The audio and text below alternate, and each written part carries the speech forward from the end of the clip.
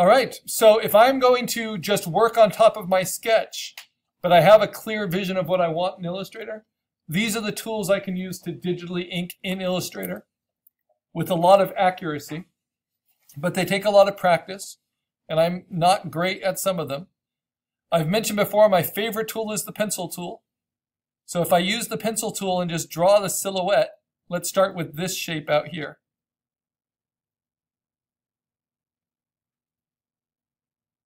I can basically freehand it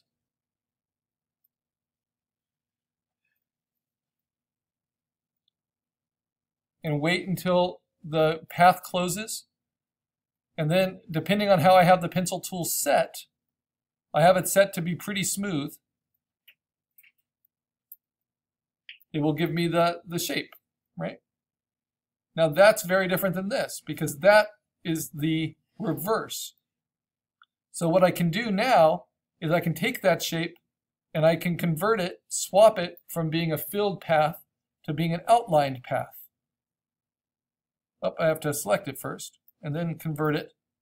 And then I can play with the thickness of that outline.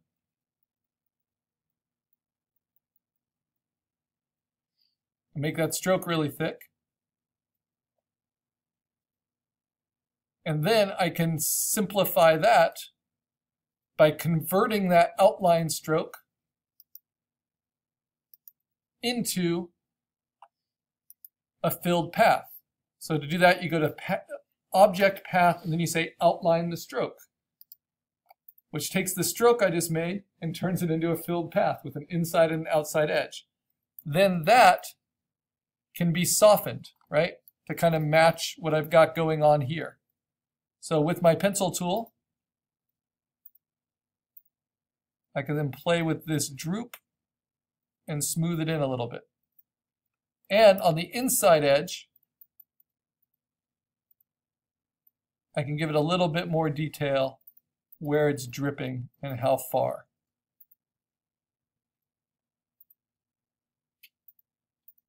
So that's how you might make a really detailed cutout shape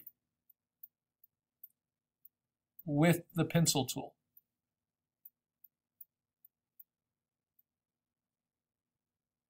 But it starts with the overall outline and then goes from there. So I want that to dip down a little bit and then turn into a drip.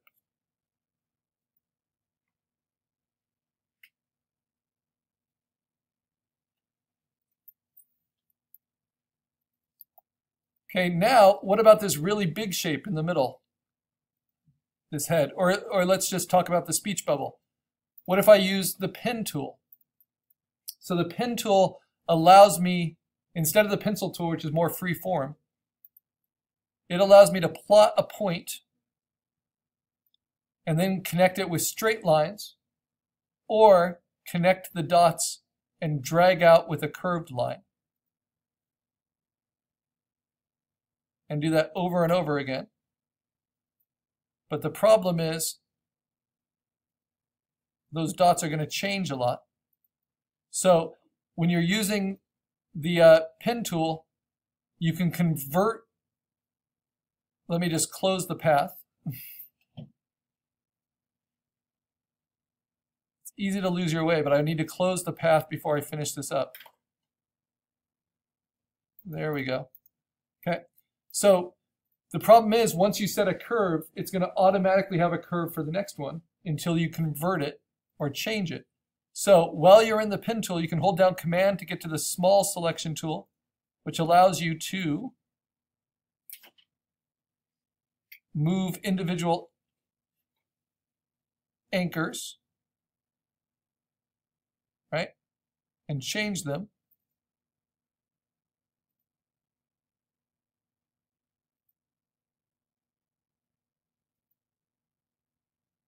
And you can hold down Option for what's called the Convert Anchor Point tool, because you'll see that these anchors don't have any handles at all. They're just straights. So if I use the Convert Anchor, it will give me handles to them after the fact.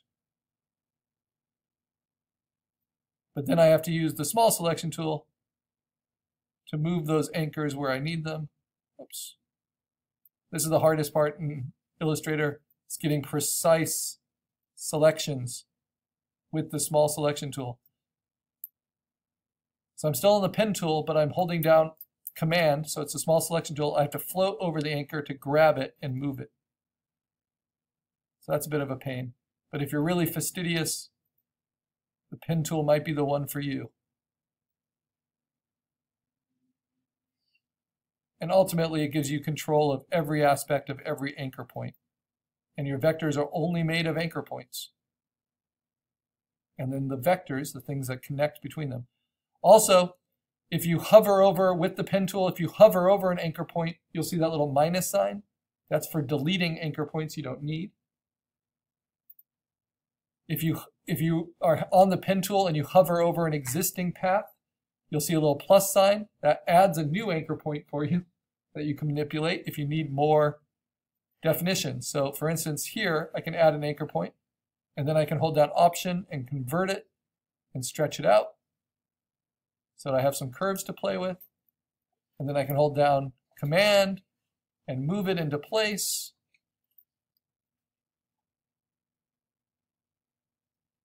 And hold down Option to convert it.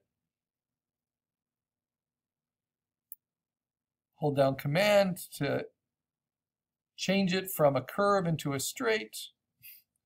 On and on and on. If I zoom in, you'll see some of the complicated things that happen here.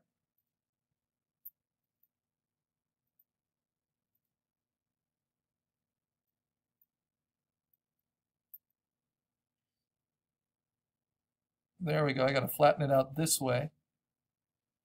And then move that handle in.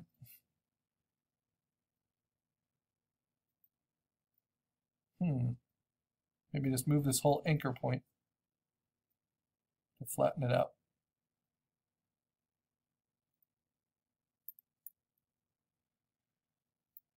So that's with the pen tool. But then, of course, you can always smooth it out with the pencil tool to get what you want, as long as you start on the path and end on the path. But you don't get as much control about where the anchor points go.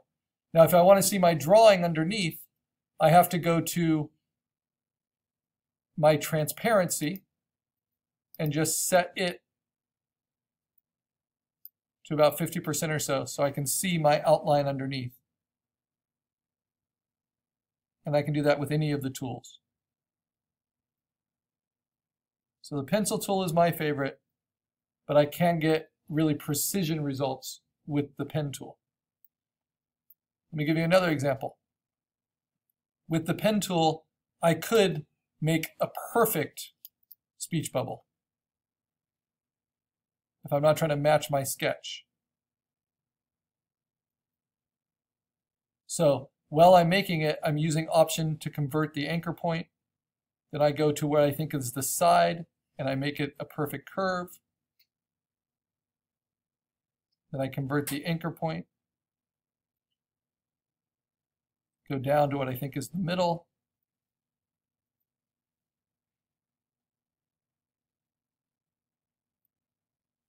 Then find the other side and curve it.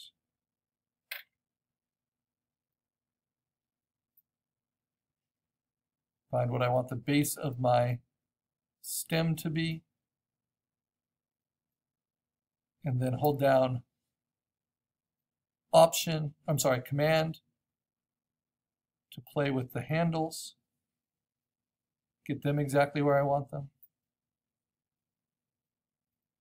And basically, the fewer anchor points you have, the cleaner your shapes will be. So by making it with the pen tool, this speech bubble only has 1, 2, 3, 4, 5, 6 anchor points in all of which I can carefully manage and try to make as perfect as possible.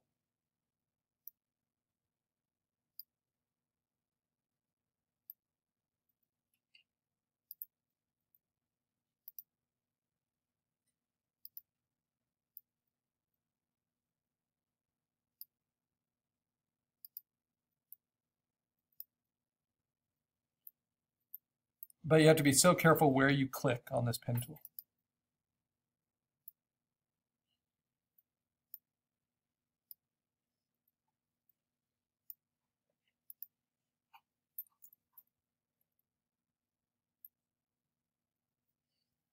And you know, that might be a better one than what I have, right? So you can have multiple options. So I'm going to turn off this one just for the time being.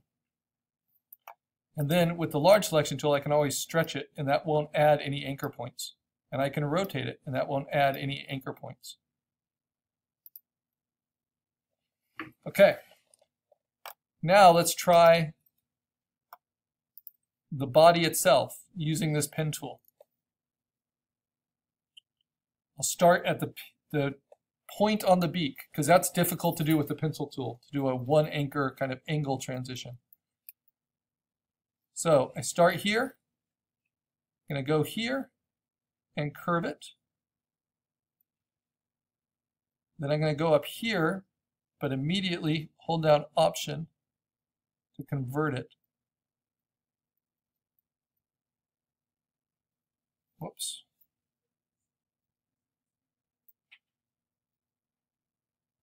Let's go back.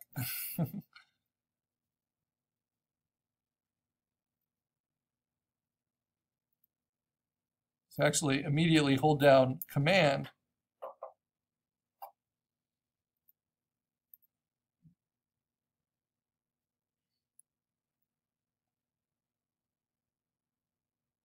Let's see the best way.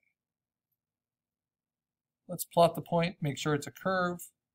There we go.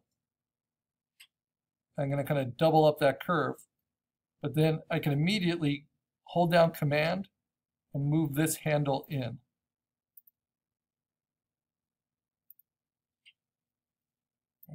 And then I can continue my shape.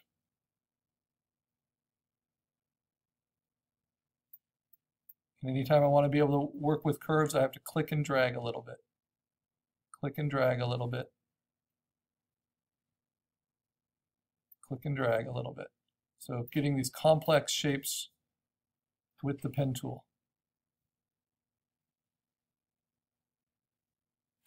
And at any time I can hold down Command while I'm doing it and alter the curves, which are sometimes necessary.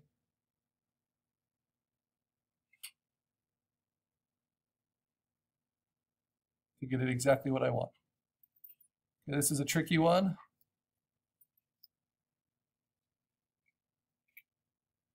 There we go, kind of reverse it, hold down Command, move this, oops, gotta click right on the right place.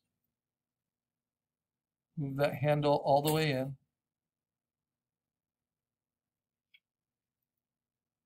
Move this one down a little bit.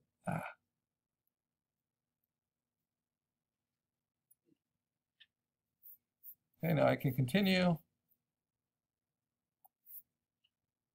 I lost it at some point.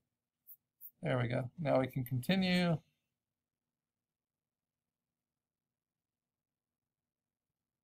That curve, but I pushed that too far, so I'm going to use that small selection tool, holding down Command. And you can see I am not very fast at this because I prefer the pencil tool. But to each their own. We continue the path, create our curves as we need.